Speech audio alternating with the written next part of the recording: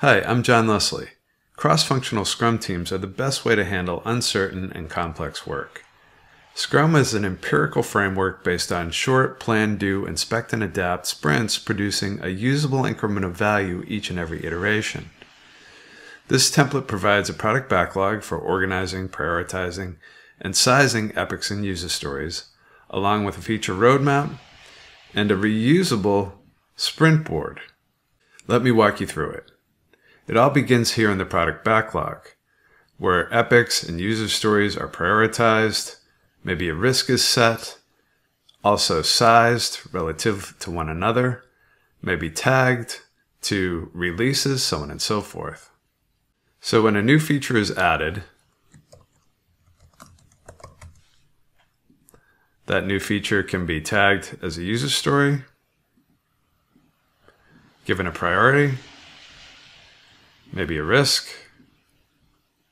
and also a relative size. When a user story is ready to be worked on, it's as simple as taking that new user story, new feature, dragging and dropping it from the backlog where it's added to the sprint backlog here on this sprint board for this particular team.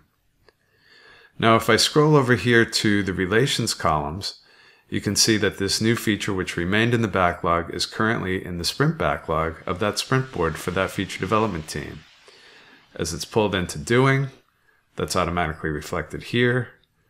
Testing, also automatically reflected here, all the way through to producer review, ready for release, and eventually deployed and live.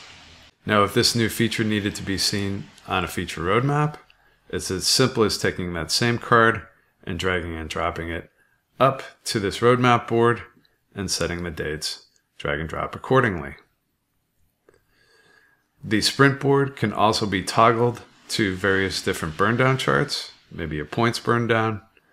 We're able to see how we're tracking towards completion for this particular sprint, all the backlog items that we committed to.